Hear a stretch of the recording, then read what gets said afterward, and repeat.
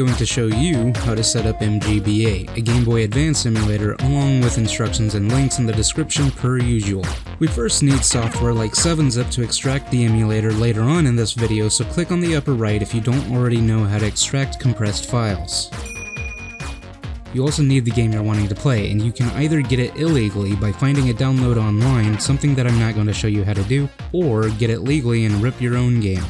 For that, I've left a link in the description under ROM Rip tutorial. Next up is downloading the emulator itself. You can Google for it, or just click the link near the top of the description that should automatically start downloading after clicking on it. Once downloaded, you can go to your Downloads folder, right-click on the file, hover over 7-Zip, and click Extract here. Make sure to get the gamepad ready before you open up the emulator so that it recognizes it properly. Now you can simply double-click on the application to run the emulator.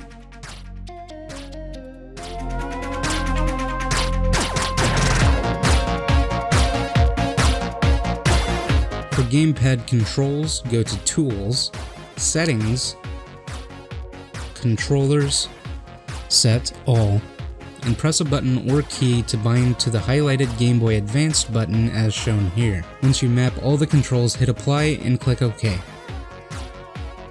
To play your game, go to File, Load ROM, click on your game, and click Open. Your game should have started.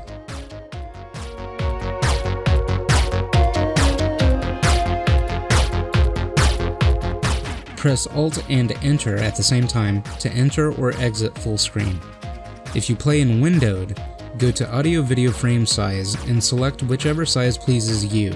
Also under Audio Video, you can try Force Integer Scaling or Bilinear Filtering, but these may not necessarily look better, so I recommend trying them out first to see what you like best.